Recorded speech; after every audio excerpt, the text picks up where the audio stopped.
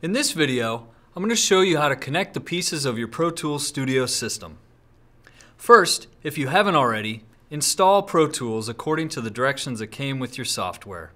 For Pro Tools M-Powered and HD users, this process also involves authorizing your iLock key.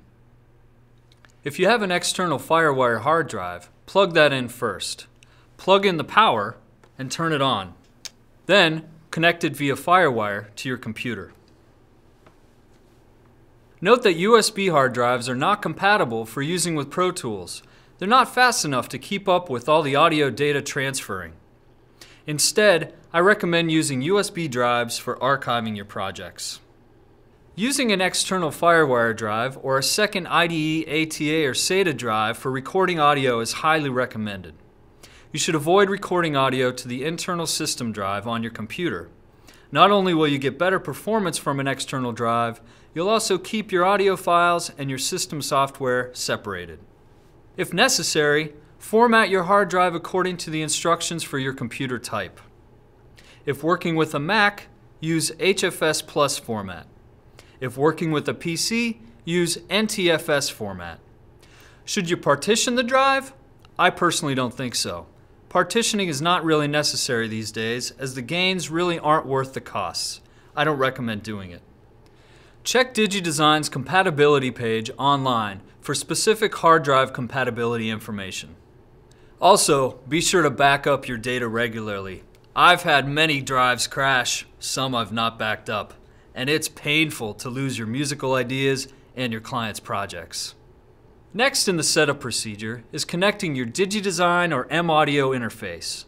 If your interface requires power, like the 003, plug in the power first before connecting it to your computer, then turn it on. Only a few interfaces require power. Even though many of the interfaces come with power cables, most interfaces get enough power from the USB or FireWire port on your computer. Now, connect your interface to your computer. Use the USB or FireWire cable that came with your interface. If you only have one FireWire port and you've connected your hard drive to that port, connect your interface to your hard drive instead of directly to your computer. Most FireWire drives have two FireWire ports. If your interface has a FireWire 400 connection and your computer or hard drive only has a FireWire 800 connector, you'll need to purchase a cable that has a FireWire 400 connection on one end and a FireWire 800 connection on the other end. With the interface connected, now you can launch Pro Tools.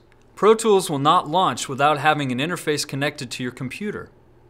Pro Tools LE users will need to enter an authorization code to use Pro Tools for the first time.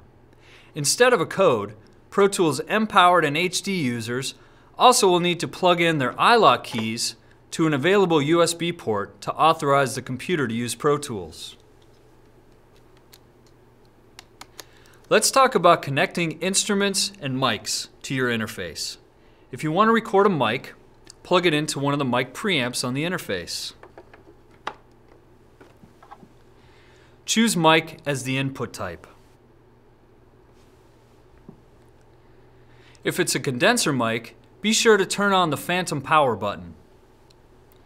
That's usually labeled as the 48V button. This powers the microphone's diaphragm. Without this added power, the mic will not function.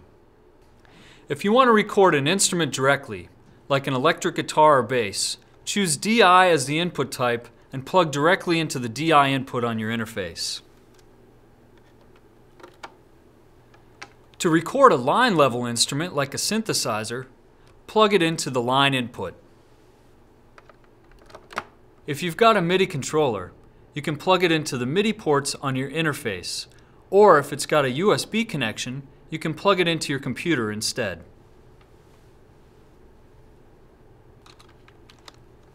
Plug your headphones into the headphone input on your interface, and connect your studio monitors to the monitor outputs.